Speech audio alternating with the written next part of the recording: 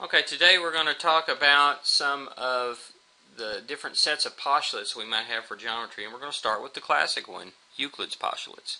So Euclid had 5 things that he called postulates, and 5 things that were called common notions. So the common notions are really more, they have to do with arithmetic, and they also have to do with geometry. Things which equal the same thing are also equal one another. If equals are added to equals, the wholes are equal. If equals are subtracted from equals, the remainders are equal. Things which coincide with another equal one another, and the whole is greater than the part.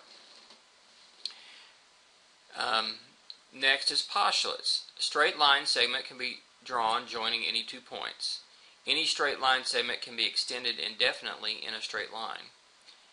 3. Given any straight line segment, a circle can be drawn having the segment as a radius and one endpoint as center. Number 4. All right angles are congruent. And number 5. If 2 lines are drawn which intersect a third in such a way that the sum of the inner angles on one side is less than 2 right angles, then the 2 lines inevitably must intersect each other on that side if extended far enough. And this last one is equivalent to what's called the parallel postulate. Okay, so in fact that's true, but I'm going to take that out because it's not actually part of the postulate itself.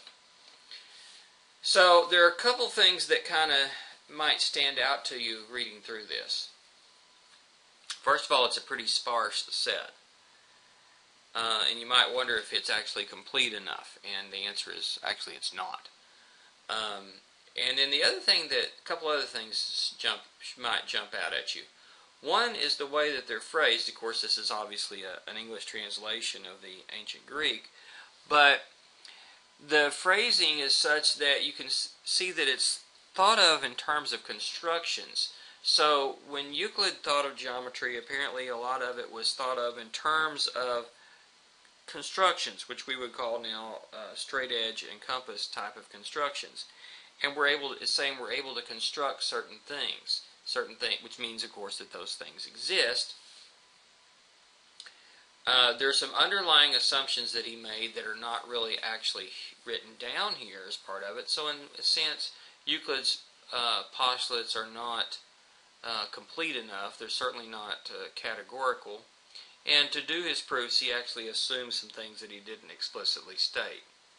Nevertheless, this was, of course, a great stride in mathematics to just recognize that we do need a list of postulates that we must accept and build a geometry from that. And of course, Euclid would have said build the geometry from that. But now, of course, we know that there's more than one geometry. Another thing that may jump out is one of these 5 postulates is quite different from the others, and that is number 5. The first 4 sound very straightforward, very simple, very obvious, perhaps, but 5 is more complicated. And because of this, many people thought that there really ought to be a way to prove that 5th postulate. And so a lot of effort was put into trying to prove that. Many very, very good and famous mathematicians thought they had proofs of this, when in fact, of course, they did not. As time went on, efforts were made to shore up some of the shortcomings in Euclid's postulates and fill them in with some things that filled in some of the gaps. Some alternative things that were equivalent to Euclid's 5th postulate were examined and proposed as potential other ways of doing it. One is what's called the Euclidean parallel postulate, which is equivalent logically to the 5th postulate, assuming the others are true. And it goes like this. Given a line and a point not on a line, there exists exactly one line through that point parallel to the given line. And that version is usually attributed to Playfair. So sometimes that's written as the Playfair version of the Euclidean parallel postulate. But ultimately, in several people were working on proofs, trying to prove that fifth postulate, and in going through that, they came very close to discovering hyperbolic geometry. Sakari particularly was one of the most prominent. They came very close. And eventually, Lobachevsky and Bolyai were able to actually prove that that fifth postulate is actually independent of the others by showing the existence of hyperbolic geometry. Now, of course, this is a very synthetic approach. Notice it doesn't say anything about links, and in fact, Euclid would have thought of links as being actual line segments. And so this is a very synthetic approach. Now, the great mathematician David Hilbert, probably the greatest mathematician of the 20th century, came up with this version of postulates that we will study a little bit more. And this is the version of the postulates that we're actually using, or that Greenberg actually uses in his book. In other words, the textbook by Greenberg.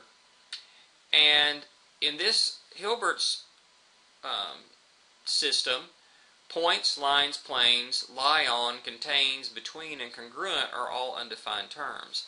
And then he sort of grouped his axioms or postulates in groups. So we have 8 postulates that are, a couple of them are existence postulates, and the others have to do with incidence, how points compare to each other. For example, postulate I1 is, for every 2 points A and B, there exists a line that contains each of the points A and B.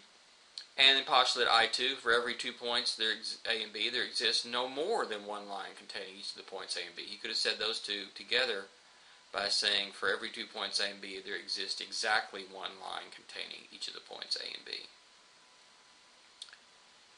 In that statement is also by what we meant by what we mean when we say points A and B determine a line. That's what we mean by it. But this is, of course, more precise the way Hilbert has said it.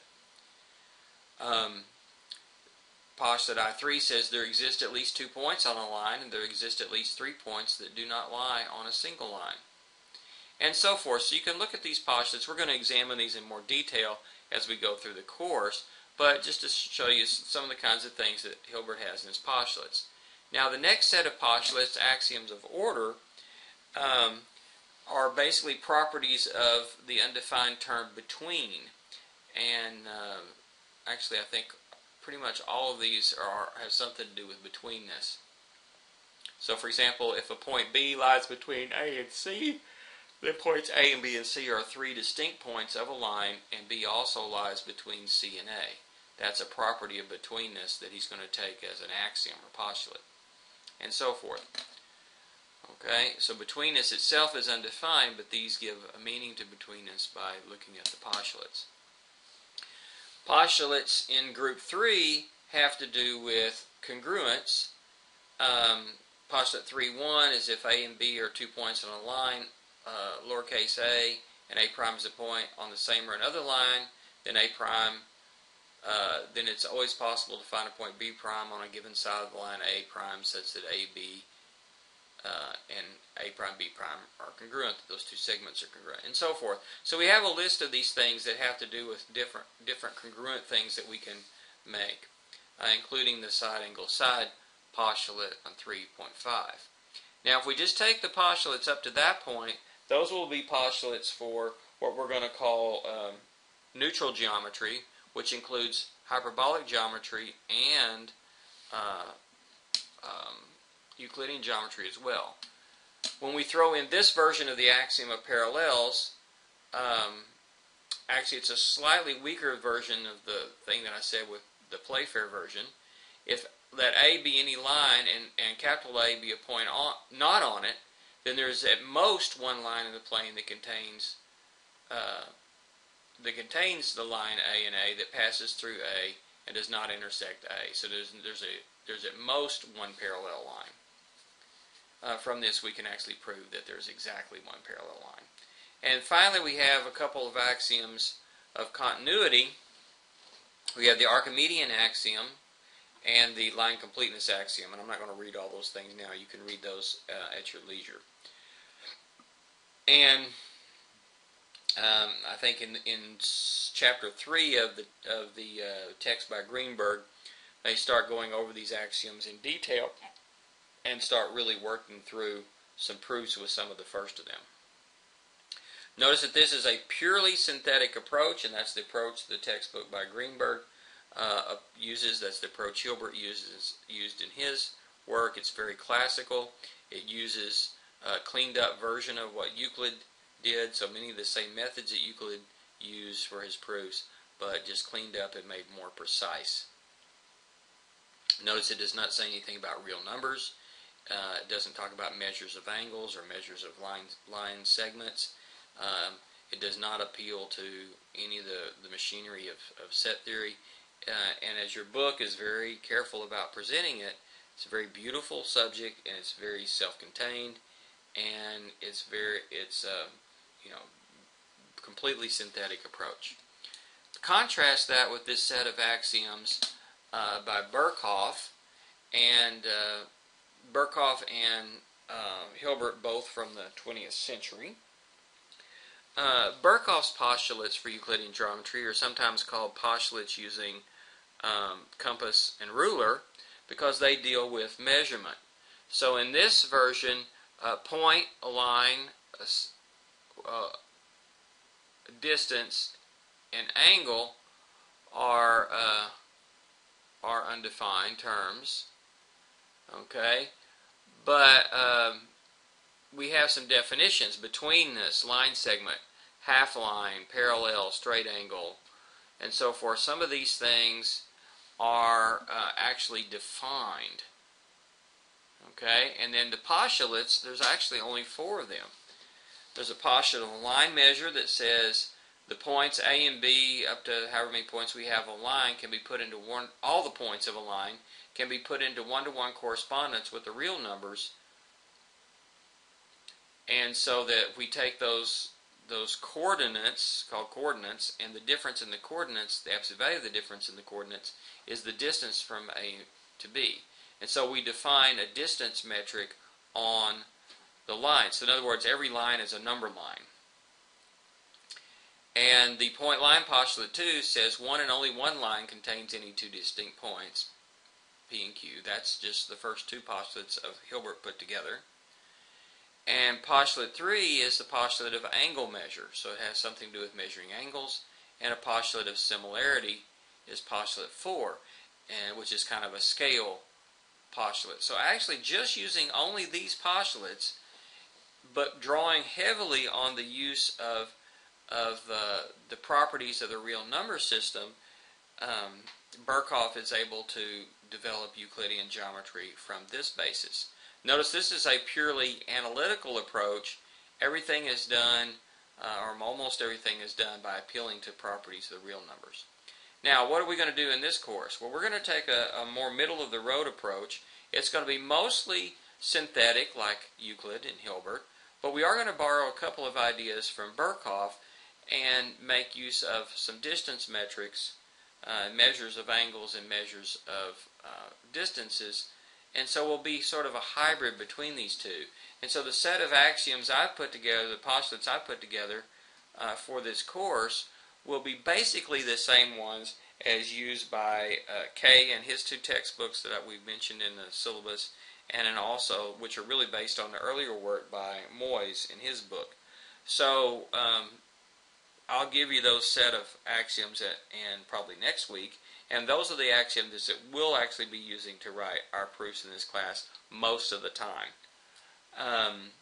But this gives you an idea of the kinds of things that might be in axioms, and a little bit about the difference in the synthetic approach, which is basically the no numbers approach, versus the analytic approach, which is heavy numbers approach, heavy measurement approach.